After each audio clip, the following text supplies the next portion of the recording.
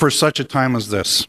You know, in looking at Max Foran's collection of the records of the Federal Convention in 1787, one looks at the debates that were going on around the framing of this Constitution. And specifically when it came to the proposal of amendments and when the insertion of the Part B, which is to give the sovereign legislatures of the states the ability to step in when the federal government started acting totally irresponsibly. There are a lot of folks are concerned over doing something at a time such as this. But when you read Foran's collection and you're reading the journal entries, the diary, and the letters that were sent back and forth, our founders actually foresaw the type of period that we're living in.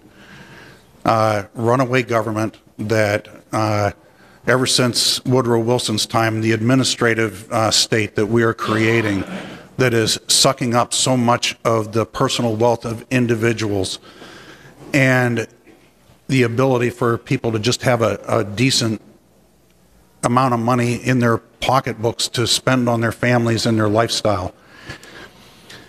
The regulations that are coming down that have the force of law, which are in this republic, our founders never wanted to see.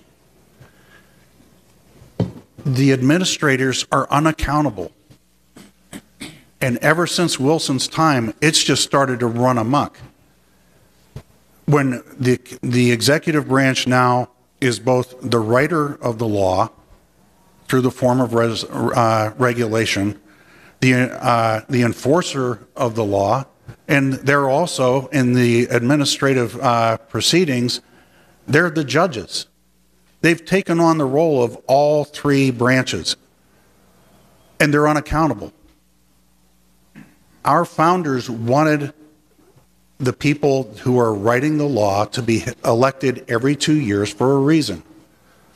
Because when government starts using the force, holding a gun to the head of every constituent, every citizen, when government starts using that force to do things that are untenable and just sometimes just outright appalling to its citizens, the people have to have a way to strike back, and that's at the ballot box. You cannot do that with an administrator.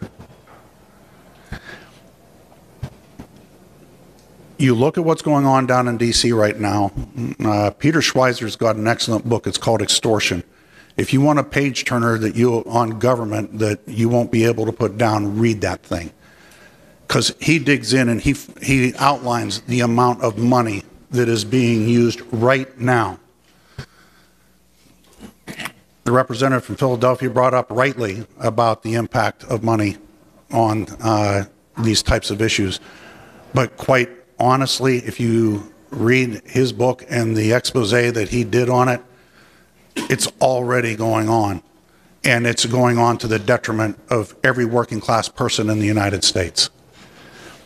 This is the opportunity for the people who are closest to the citizens, the state legislators, the people's house in the states, and our state senate to step up. And I am very grateful for something that Representative Gobler has in here now that he did not have in 4 or 6 years ago, which is the delegate resolution. There are a group of us that ever since the countermand amendment, which I'm a sponsor on,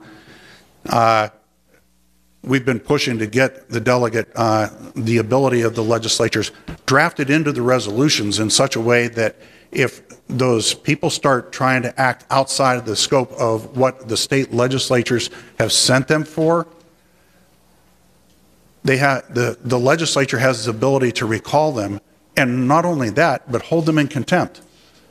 And in Pennsylvania, contempt of the legislature can be up to a 2-year sentence in the Dauphin County Jail. It's not a pleasant place.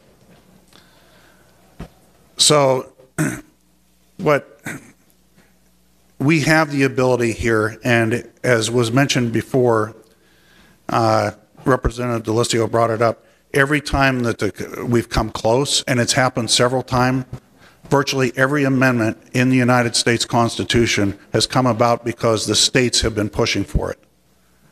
And it's come about because we've been coming so close, we've come so close, and then the Congress finally sticks its hands up and say, okay. So for that reason, all of those reasons, I'm a yes on this. Go to conventionofstates.com, press the button, sign the petition. More importantly, get 10 of your friends to do the same. When you sign the petition, then that sends a letter to your state legislator. You go on the list in their district as a supporter. We deliver those lists to the state legislators. It means something to them.